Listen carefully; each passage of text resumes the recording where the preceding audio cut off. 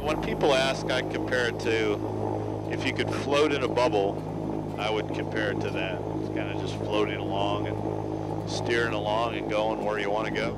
This is Jerry Hissem. And for the past 16 years, he's been floating over cities and sporting events in a Goodyear blimp. I've got about 6,000 hours in the airship. Hissem is one of 5 blimp pilots at Goodyear's Akron, Ohio facility. And most days, he's cruising at 1,500 feet in the air. We fly 5 days a week back here at home. And when we're out on the road, we fly 6-7 day weeks.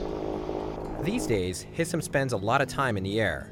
But before he could fly the airship, he first had to undergo federally mandated blimp training, a nearly year-long process of training flights with an FAA-certified instructor.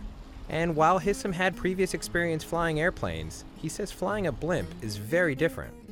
The airship has 4 fins on it in the back, and 2 are vertical and 2 are horizontal. And the vertical fins are called the rudders. They're the movable surface.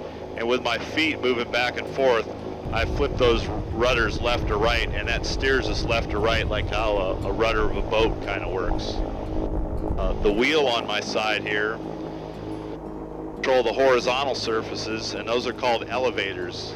And when I roll this wheel, it pitches those elevators either up or down, which pitches the bag up or down, and that makes us climb or descend. It's a combination between flying an airplane and a helicopter, but it's big. It's 193 feet long, so you got to remember when you're landing it, you have 100 feet in front of you and 100 feet behind you. Goodyear currently flies 3 blimps, and between them they cover much of the U.S. But there are a few places that never get to see Hissem's blimp. Places, near the Rockies and stuff, we don't fly there. It's too high of an elevation. Jason Sanchez, CNN Money, Akron, Ohio.